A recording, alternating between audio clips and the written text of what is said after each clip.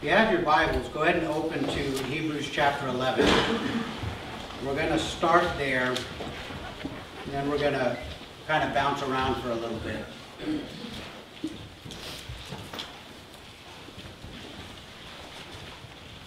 A couple of weeks ago, we talked about faith and how necessary that was for us, what it was and what it wasn't, what it is and what it isn't. So I want to kind of start here, Hebrews chapter 11. I'm just going to read the first verse. Now faith is the assurance of things hoped for, the conviction of things not seen. And while I was doing my study on faith, I kind of got caught up a little bit on the assurance of things hoped for, hope. And all too often, I am convinced that we don't really operate in present hope. We operate in future hope. And we tend to operate in this realm where I sure hope this is true. And even I hope that I'm good enough. And yet, that hope is not what is being referred to here. Because you see what it says as a definition of faith. It's the assurance of things hoped for. And I was pondering, what is it that we are hoping for? Are we hoping for a get out of hell free card? Is that what this is all about? Fire insurance? Making sure that my eternity is taken care of? Not a bad place to start. I mean, given the two options, heaven and hell, most people would choose heaven over hell. And anyone that says they would choose hell obviously has no clue what hell is going to be like. Okay? Now just to clarify, when I'm talking about hell here, I'm talking about the lake of fire, the eternal place where those whose names are not in the Lamb's Book of Life are going. Okay? I'm not talking about Hades. I'm not talking about the place where they reside now. I'm talking about eternity. So I started looking at this. What is this hope? The first thing I want to do, I want to give us a working definition of what hope is. I read a very good definition. I'm not going to share it with you now, but it is in the library, which I can show you later. By the way, we are making great grounds on the library. We're hoping to have things moved along pretty quick. We've already entered over 1,000 books in our database. We have several hundred more yet to go. Okay, and then once that's in, we'll have it online so you can look and see what we have. You can come in and check out the books, and we're really going to encourage using the library. There's going to be a lot of resources in there. But the short definition that I want to give you, this I've kind of squished together off of this lengthy article. The word hope does not communicate uncertainty, as in, I hope that something might occur. As in, Dennis hopes the Broncos win. Rather, it is the glad assurance of something that will take place. So that's kind of like saying, I hope I have a good lunch. Well, I know I'm going to have a good lunch. I know what we're having. Christy already let me in on the secret. I know we're also having a good dinner, because I got to fix it.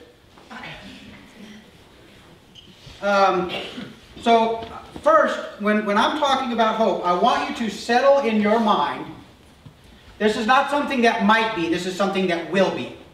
Okay? This is not a if and, it is a for certain. It's a when. Not if it will happen, it is when it will happen. Okay? Scripture tells us in 1 Corinthians 13 that 3 things abide, 3 things remain. Faith, hope, and love. And then Paul goes on to say, and the greatest of these is love. Now, at some point down the road, I'll go into what I think Paul is talking about in that statement. But right now I want to focus that hope is one of the 3 things that abide. Okay? Because without hope, what are we?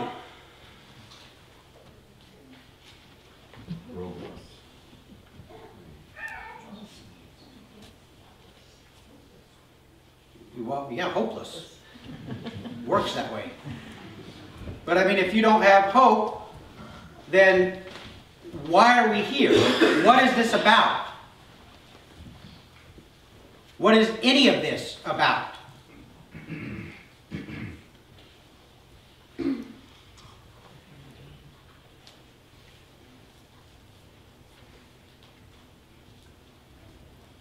I want to flip with me, if you would, to Romans chapter 5. I want to kind of come at this at a little bit different angle than maybe you're used to.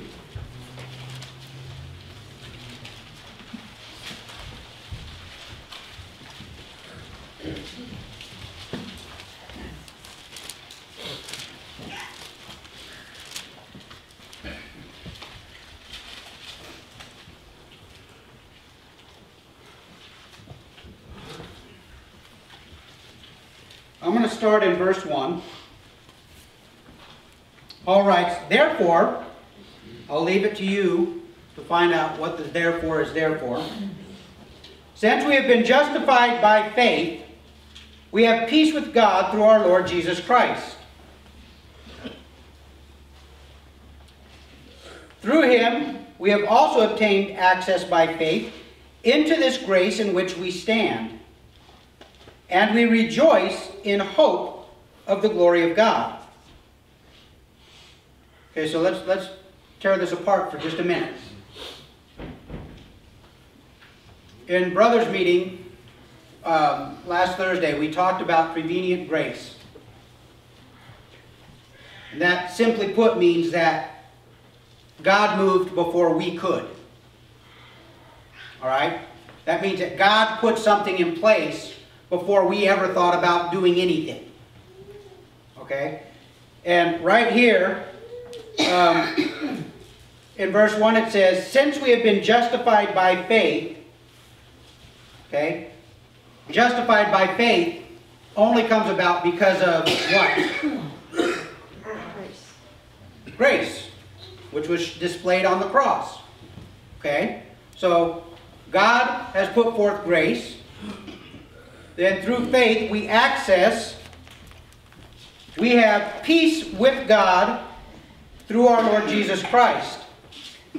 Through him we have also obtained access by faith into this grace in which we stand. See, grace isn't just a before the cross thing. It's an enduring thing. It's only by his grace that we can stand.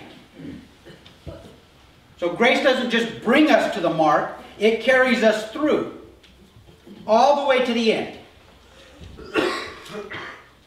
And we rejoice in hope of the glory of God.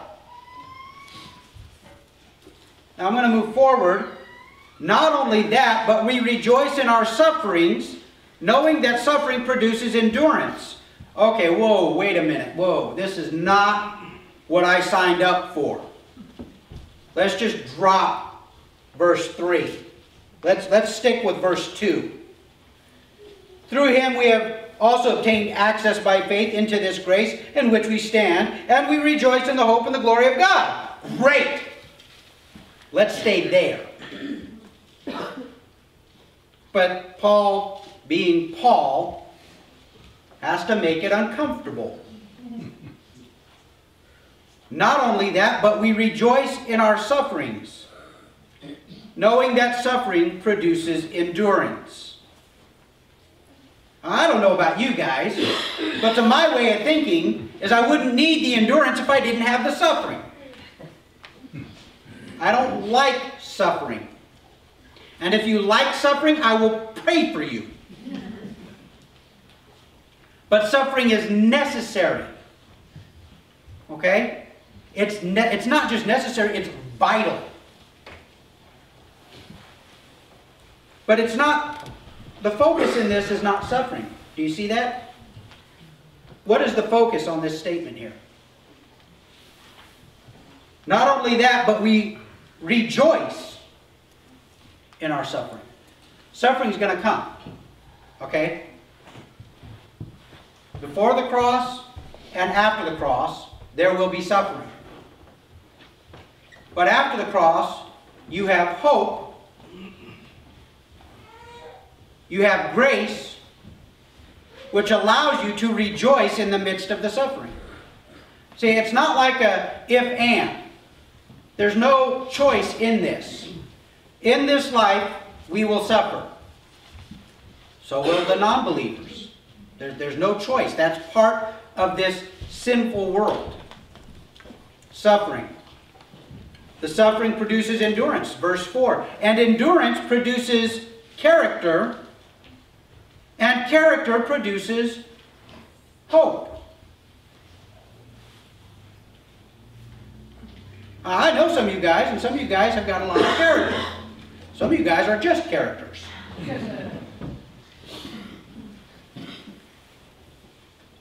But God is building in us something greater than ourselves. Okay? Honestly, folks, if it were just you, and God were not building His nature in you, you would not be that great a thing. I know I wouldn't. Without the grace of God in my life, if God was not building in me, by nature, I'm not a very nice person. I can be very cold and uncaring. That's one of those things that God is changing in me.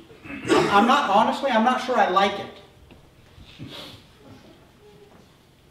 It was a lot easier when I saw somebody that was going through a hardship to just turn off the emotion, not let it affect me.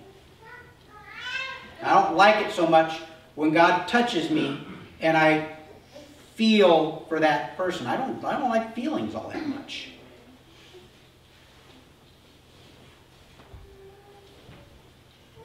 One of the scariest questions Christy ever asks me is, how do you feel about that? How do I feel?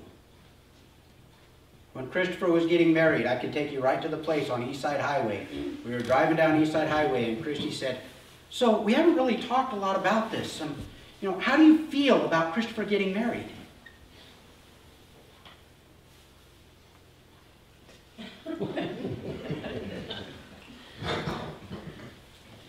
I'm in deep water.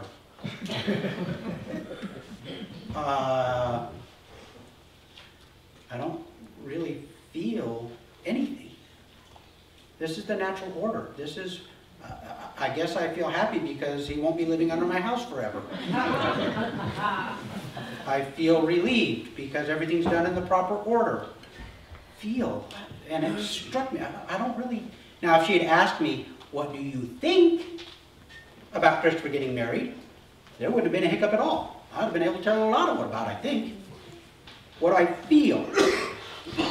The character that Christ is building in us, the more we become like Him, the more things change. For example, when Lazarus died, what did Jesus do? He wept. When Jesus came down the Mount of Olives and He was looking over Jerusalem, and He wasn't just seeing Jerusalem that was, He was seeing Jerusalem to come. And He was seeing the destruction that was going to be wrought on that city, and not just that city, but the people in that city, what did he do? He wailed. You know, the scripture says that he wept. He wept at Lazarus, but that was kind of the quiet, almost like a soundless sob. And yet when he looked out over Jerusalem and it says that he wept bitterly, he wailed. That's like that unrestrained sobbing. I don't like that. I don't like when God goes, and I hear somebody going through a hardship, and I feel God letting me feel what they're going through. I don't like it. Because that makes me not in control. It makes God in control. And I don't like when all the wet stuff happens. You know, it's bad enough it comes out your eyes, but then it comes out your nose and out your mouth if you're not careful. I like things tidy.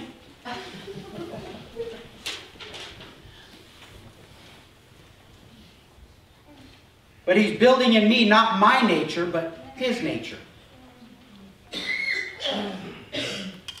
So it produces character, and character produces hope. Verse 5, and hope does not put us to shame, because God's love has been poured into our hearts through the Holy Spirit who has been given to us. First, I want you to understand this, folks. The hope that we have should never, ever put you to shame. You should never be ashamed of the hope that you have. Never.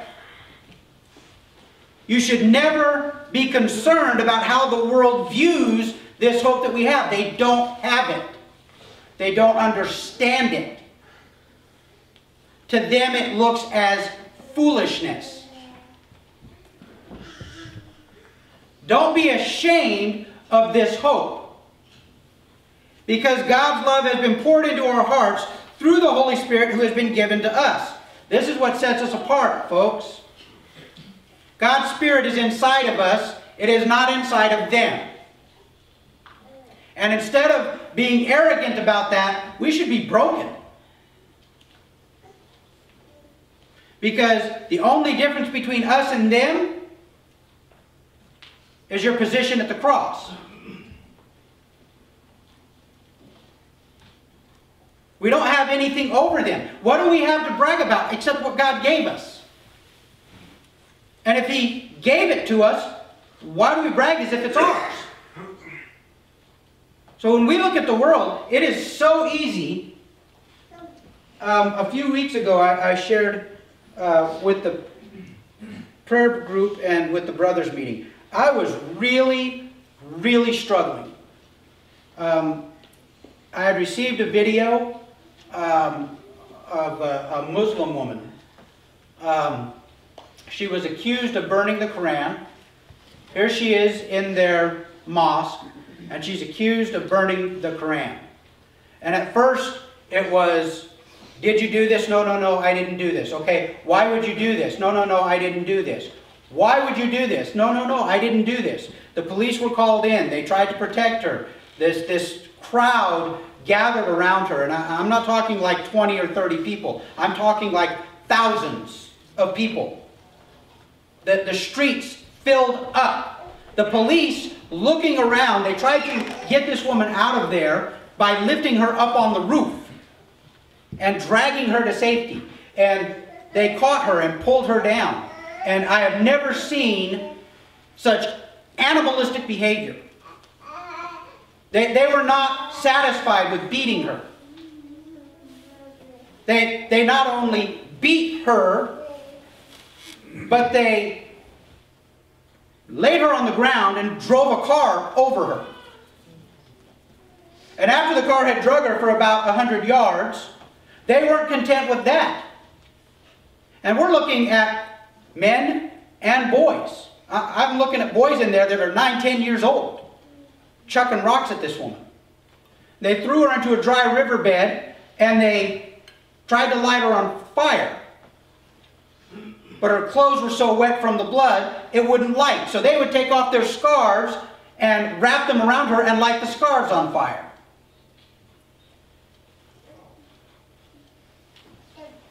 Now, I've seen a lot of the horrific things that the radical Muslims do. And yet nothing had affected me the way that this did. I despised them. I did not want them saved. I wanted God to push a button and drop a nuke right on all of those people. And I had no love in my heart. I had no pity. I had no mercy. I had no grace. And I knew that's not where God wanted me. And I cried out to him. I said, God, you got to change me because I want nothing. I don't want those people in heaven. They don't deserve it. And that little voice whispered, and you do? God, I never did anything like that. Physically. How many people have you murdered in your mind? And I struggled with this whole concept that, oh, my sin is not as bad as their sin. And I carefully graded on the curve to benefit myself. And yet the very words I read to you were penned by a man who behaved as one of them.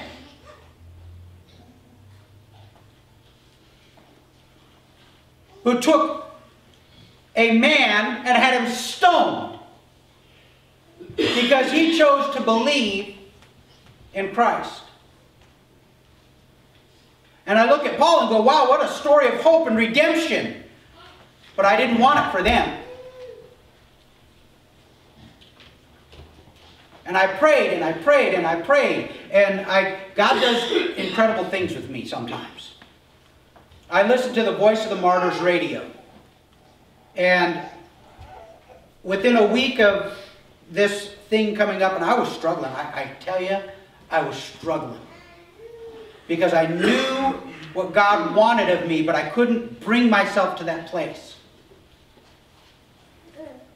And on the Voice of the Martyrs, they were covering their 2015. And they were kind of doing the highlights of the stories. And I was reminded again how God is moving in the Muslim world. Oftentimes, because of things like this. People who look at the Quran and they look at it and this has been their life, and then they look at the behavior that is exhibited on the street are going, this is insufficient. There's got to be more. And I'm listening to these stories, how God is appearing to people. The image of Christ is appearing to people in the Muslim world in visions and dreams. And I'm not talking just, your mediocre caliber Muslim. I'm talking radicals. Those that belong to ISIS, who have pulled the trigger to execute Christians. And God is appearing to them and telling them, you are persecuting my church.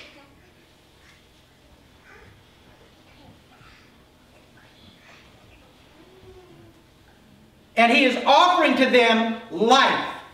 A life for eternity that they have never had a possibility of before.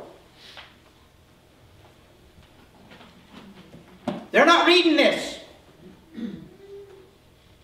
They're not picking this up and looking at it. God is reaching down with the power that is His alone and touching lives that are not just neutral toward Him, but openly hostile to Him.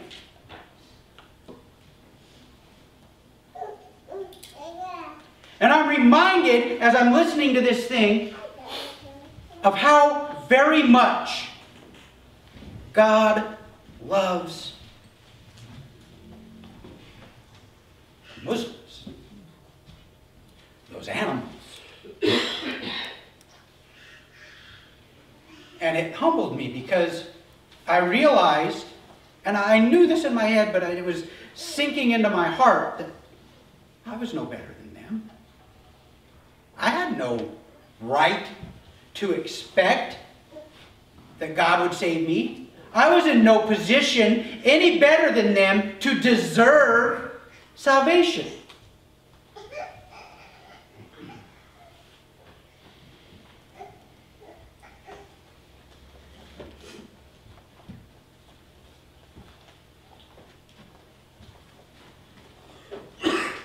If those people have no chance at hope, what chance have we? Because what separates us from them, yeah, we've received the cross, but a lot of times it's our own self-righteousness that puts us in measure with them. And my righteousness is what? Is filthy rags. My righteousness is worthless. And I want to somehow put us on the scales and make them come up wanting and myself not. And I become what they are by despising them. Do you see the trap there? And as God started revealing this, He started softening my heart, and that stupid leaky thing started happening. Because, see, God isn't looking at people groups.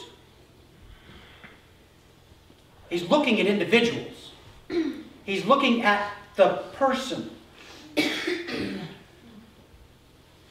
And when I say that Jesus paid for all sin for all time, I want to try and exclude some of those sins because I find it abhorrent.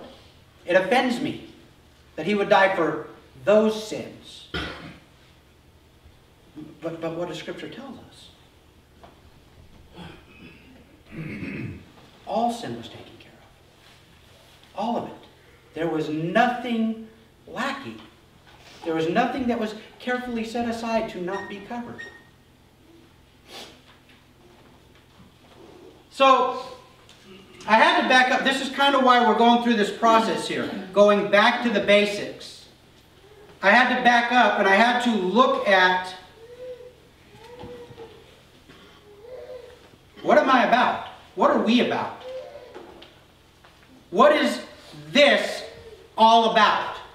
Is this a weekly get-together for motivational speaking? There are a lot better motivational speakers out there than me.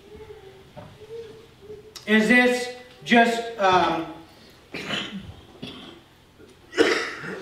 coffee time with discussion? There's probably better coffee places.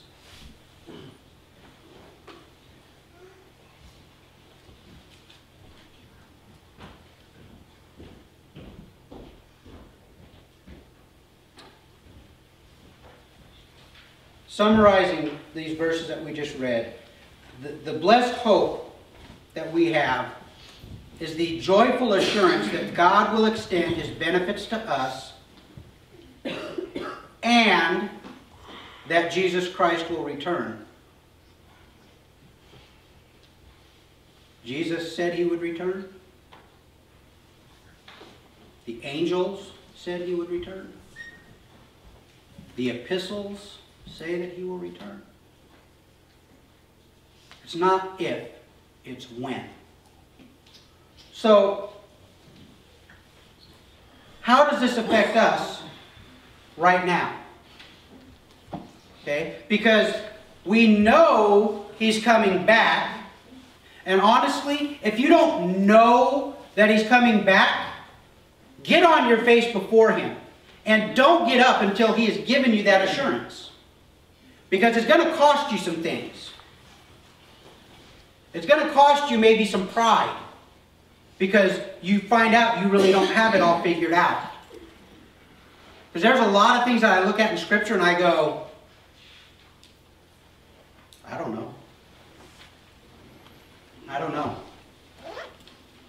You know, and I took the eschatology class, and I've been through different teachings. I had my graph and my chart all lined out, and I knew how it was going to happen. And God laughed.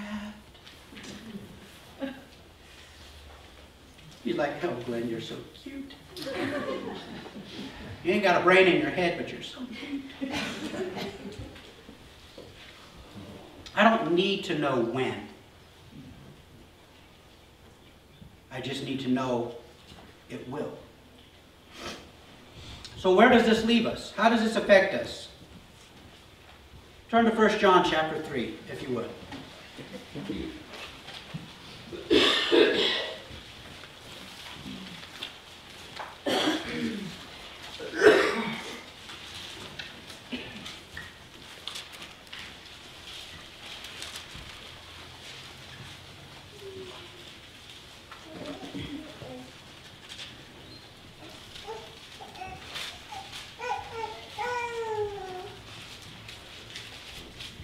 start in verse 1.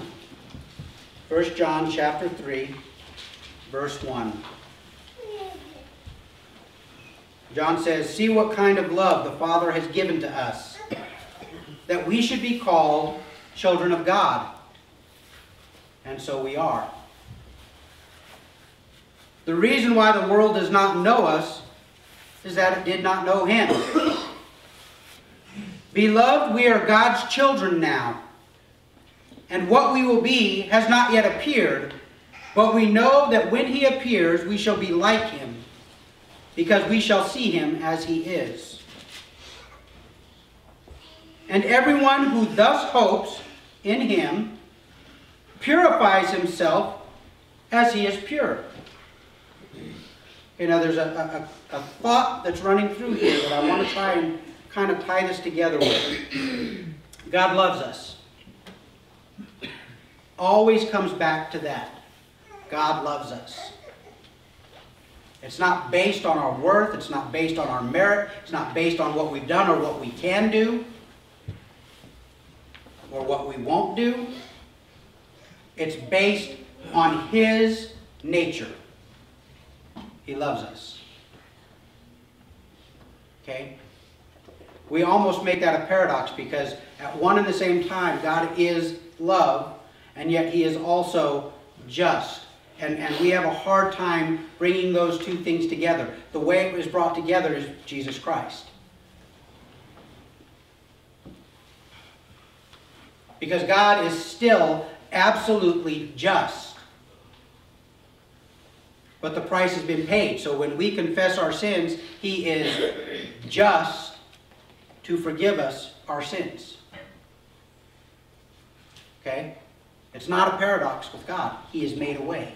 So it starts with love. We are called the children of God, and so we are. That statement right there should make you feel incredibly special. God has adopted you into His family and made you His very own. You are His son. You are His daughter. There are no grandchildren, just sons and daughters. And if you are a child of God, you are an inheritor of everything that is His. You are a co-heir with Jesus Christ. Okay? So it starts with His love. We are His children.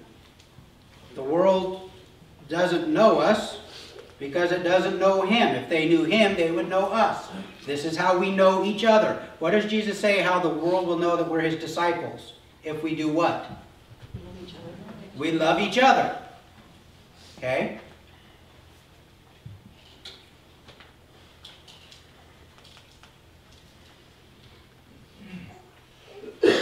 Beloved, we are God's children now, and what we will be has not yet appeared.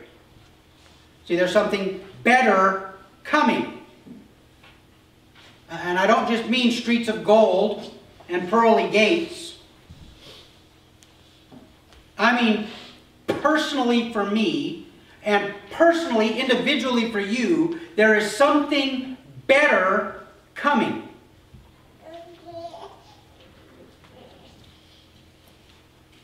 What we will be has not yet appeared, but we know that when He appears, who's the He there? Jesus. We know that when Jesus appears, we shall be like Him, because we shall see Him as He is. Paul writes in Thessalonians that the perishable will put on the imperishable. We will be changed in an instant.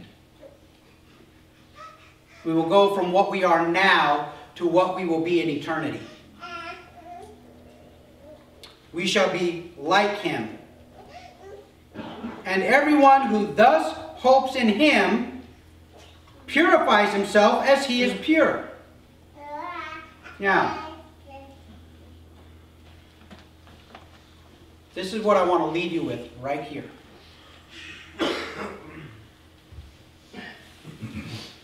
in recent years, holiness has taken a severe beating in the church. We have diminished grace to being something cheap and really unworthy of a just God.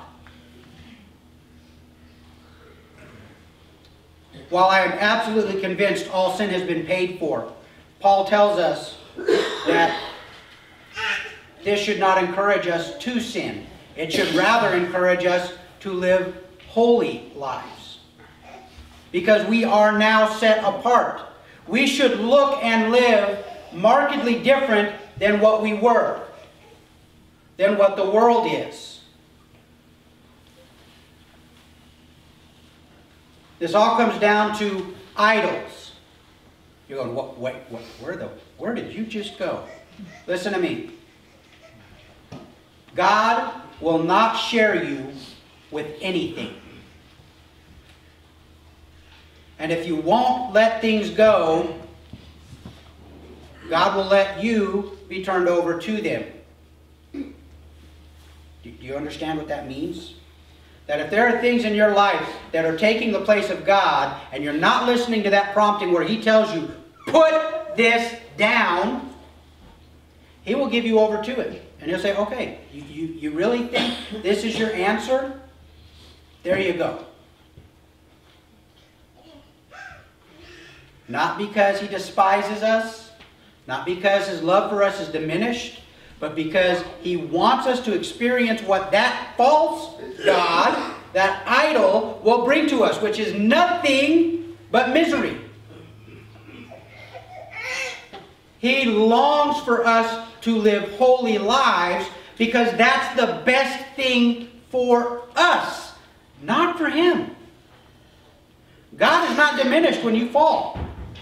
God is completely self-contained. He doesn't need us to live holy lives. He designed us to live holy lives because that's the way it works best. And if you have anything in your life that is insinuating itself between you and God, the God and, then I want to encourage you this morning, lay it down. I know that sounds so easy. Now look, I'm going to share with you guys. From the time I was 5 years old, I was exposed to pornography. Okay? I remember being 5 years old, going to my neighbor's house. They had stacks of Playboys and Penthouse in the garage. And all the guys in the neighborhood would come. As soon as Red would go off to work, all the guys in the neighborhood would come and they'd sit in the garage and they'd look at all these. And what is this? That's weird. You know? But I was exposed to that, and I grew up, and I struggled for years and years and years and years. And I still have got to be very, very cautious what I allow in my home, what I allow in my eyes. Okay? But I had to come to the place where God was more to me than pornography was. And even when I came to that place, I had to keep throwing myself at His feet, begging Him to deliver me. Because it's very easy to go, okay, God, I know I'm not supposed to do this, so you take care of it for me.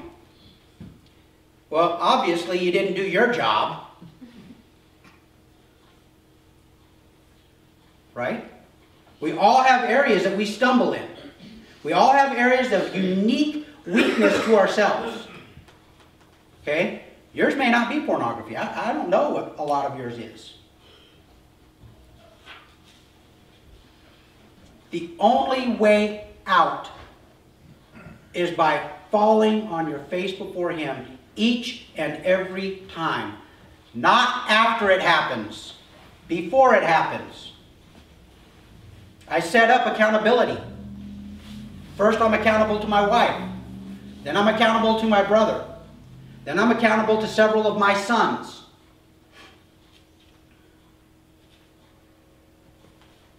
This morning, one of my accountability partners sent out a note. Please pray for me. Please pray. That's all that needs to be said.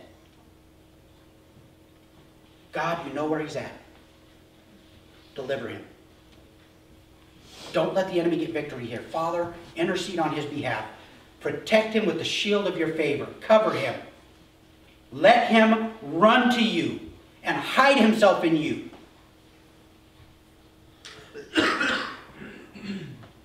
Don't face the danger alone. Put things in place to safeguard yourself. Now, folks, don't fool yourself. If you want to do it, you're going to do it. No matter what you put in the way, you will do it. Okay? You find a way to sin. Okay? You've got to desire God more than anything. And this is where we go back to what I talked about last week. Seeking God with all your heart. When you seek him with all your heart, with all your soul, and with your mind, he will be found. When you call out to him, he will save, he will deliver. And he doesn't just say the one time. He doesn't limit it. Each and every time. Each and every time. God, help me, please.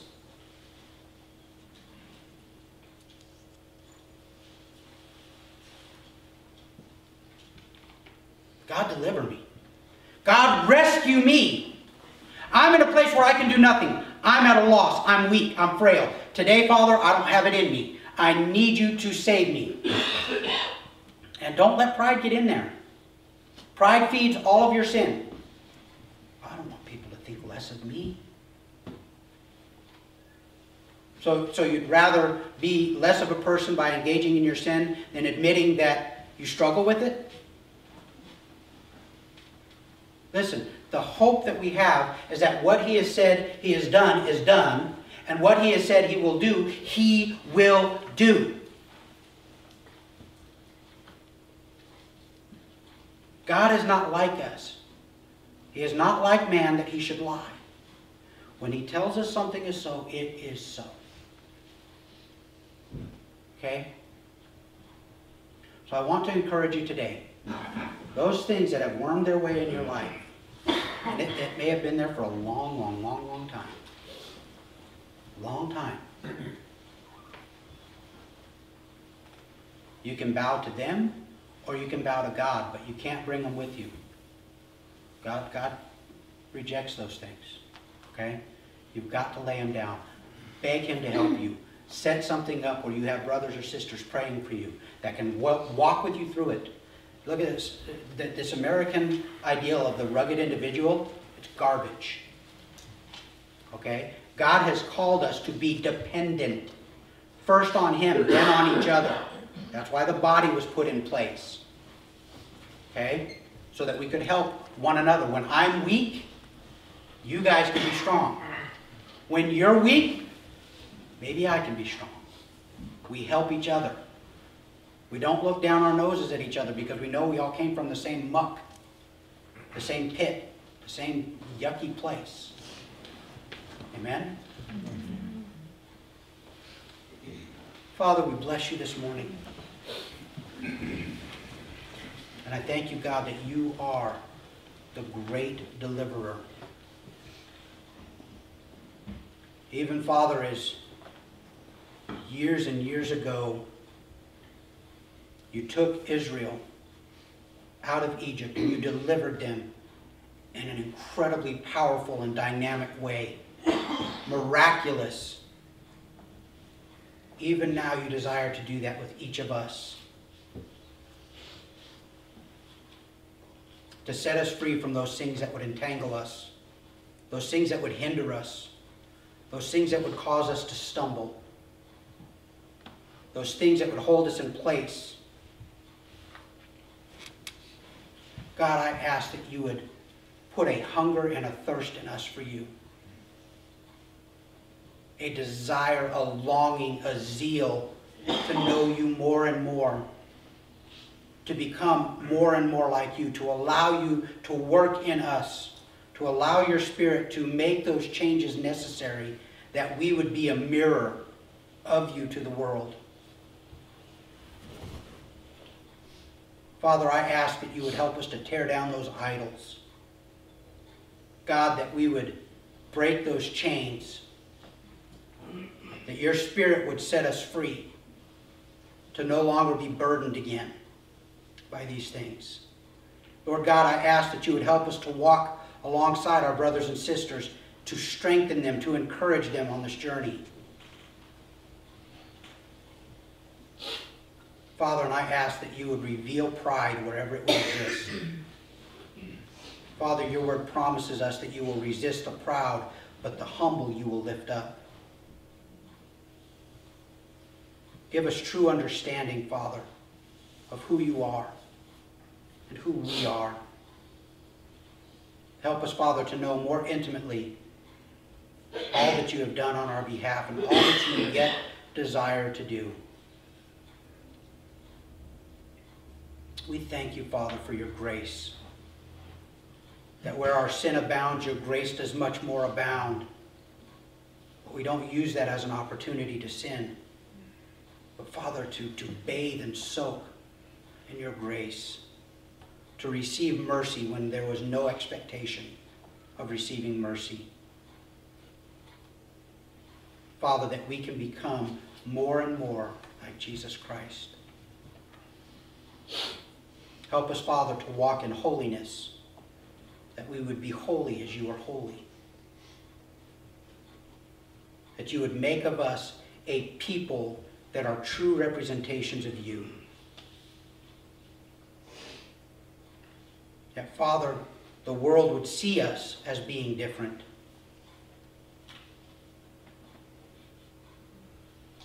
That other brothers and sisters would know us at a glance.